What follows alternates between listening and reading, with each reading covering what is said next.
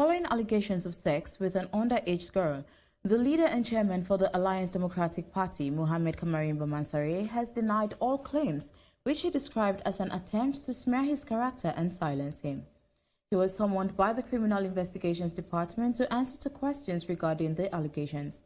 He spoke to AYV's Ransford Lubimetsika. The leader of the Alliance Democratic Party, Mohamed Kamarainba Mansaray, has been named in the sexual scandal of a 15-year-old girl. In an attempt to clear his name of the allegations, Mohamed Kamarainba Mansaray has turned himself up for investigations at the Criminal Investigations Department. In speaking to AYV in an interview, the ADP leader confirmed that his residence was barricaded by police and military officials, even though at that point he was not aware of this particular case. According to Kamarainba, he met the girl when she asked him to help her with her schooling. For the past couple of days, they've been into my house. They broke in yesterday, and I've told the Inspector General yesterday that I'm going to be here at 1 o'clock at the CID. I'm here right now at the CID at 1 o'clock. But it's not true. That's why I want to make the marks very clear so people can hear me well. I have never in my life touched an underage girl in my life. This is a ploy, a setup. Everybody knows. Everybody that truly knows me knows that. According to the allegation, I took this 15-year-old to a hotel, Diamond Lodge Hotel in Kono. I've never been in that hotel, never slept in that hotel. I've never actually stayed in that hotel. So I think the police went there and checked records. They found out that I was never been there. So I don't know where this allegation are coming from. I don't know if it's just a plot to silence me, you know, as one of the main opposition mouthpiece in this country.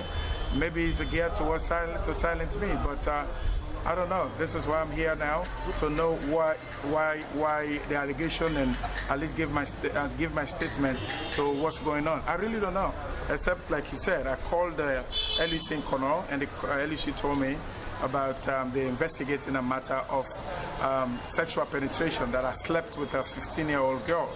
And I will never do that, especially somebody like me. And I've been in this country for so long. There's no way. This is a total ploy to smear and destroy and silence me. My attorneys are here right now. They even told me to work with me to the CID, so I believe they're here right now. Emmanuel Safa, Abulai, and the Macaulay, and some other attorney that are here to represent me. Ransford Lubimetsika, AYV News in Freetown. Alright guys, so listen, before I even go any further to make any analysis, I'm going to read the Constitution to you guys, right? I'm going to go to section 17 of the Constitution, the 1991 Constitution. Section 17 says protection from arbitrary arrest or detention.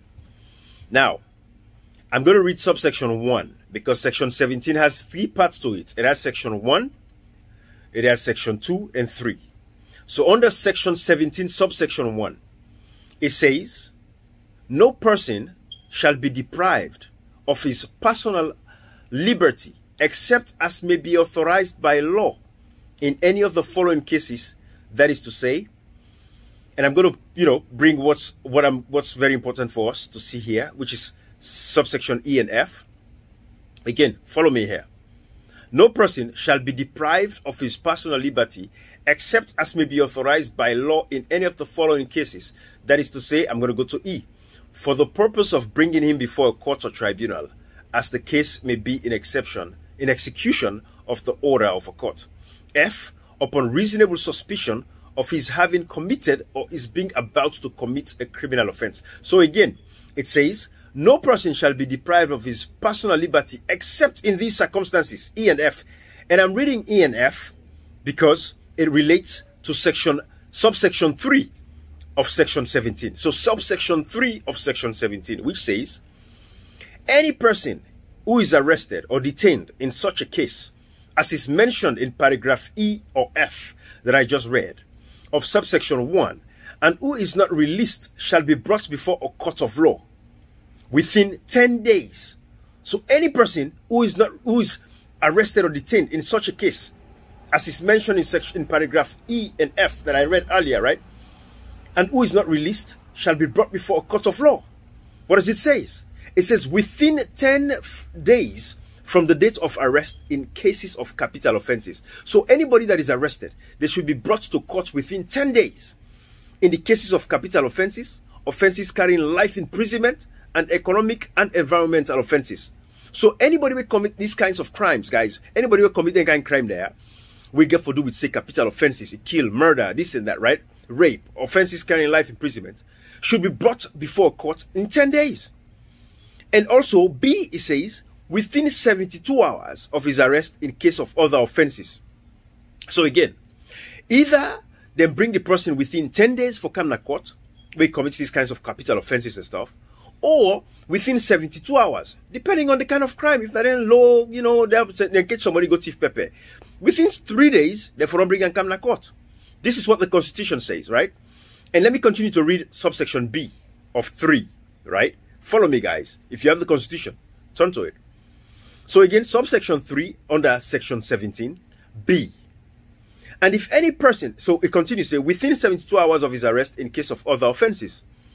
And if any person arrested or detained in such a case, as is mentioned in the said paragraph F, and is not tied within the periods specified in paragraph A or B, which you read the Constitution of this section, as the case may be, then without prejudice to any further proceedings which may be brought against him, he shall be released either unconditionally or upon reasonable conditions, including in particular such conditions as are reasonably necessary to ensure that he appears at a later date for trial or proceedings preliminary to trial.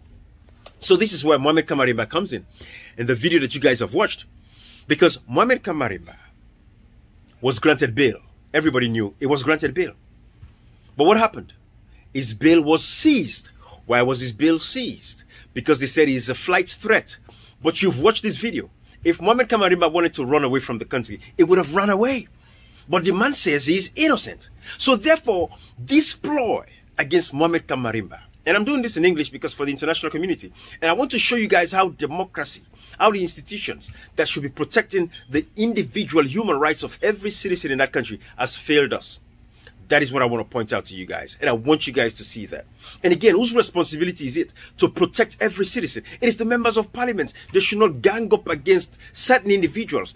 Because we all know that Mohamed Kamarainba is a very controversial figure. If he was free and out today, he'll be speaking up against this government. So whose responsibility it is to protect Mohamed Kamarainba and protect myself and protect you that is watching this video? It is the parliament, the APC, the C4C, the NGC. They have the responsibility to protect Mohamed Kamarainba. They have a responsibility to protect everybody, not because they want to do it, but because the Constitution says so. Mohamed Kamarainba should have been tried and then sentenced to jail. But he's in jail, rotting in jail, without sentence. He's being held against his will at this particular point in time, and his constitutional rights are being violated. Why? Because the opposition thinks they are comfortable with him being in there. They say, oh, it was against our party. It was against the APC. It was against the C4C. It was against the NGC. It was against SLPP. So let's lock him up because he's very vociferous. This is a man who was spoken against against the president, President Bio. He talked about his wedding. Look, this last week, where the president of Ghana just signed a contract with Toyota. They can begin make Toyota assemble in Ghana. Volkswagen, they go assemble in Ghana. President Bio, what's in launch? Now public kissing that same weekly. I see just the only woman they kiss her for married. You know, it hurt me. So this is why this man, the state, organized against him, because he's the leader of the ADP as a political party, to violate his constitutional rights. I'm going to leave this video because I don't want it to be too long, but I want the international community to pay attention to this.